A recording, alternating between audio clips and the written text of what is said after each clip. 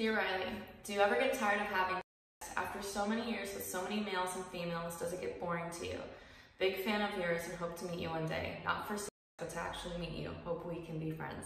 I have struggled with my sexuality being in the adult industry. It's sad because I've lost this drive that I used to have. Like, I used to go to set and be like really, I think it's also because of where I am in my emotional place in my life, and I don't have partner that I feel like actually values me. And I think that that's where my has been depleted, is because I feel like the people that I'm having don't value me as a person. So I actually don't even have off camera anymore. I think that I'm kind of in this place where I call myself a demisexual, where I'm only attracted and aroused by people that I'm actually into. That's where I'm at right now.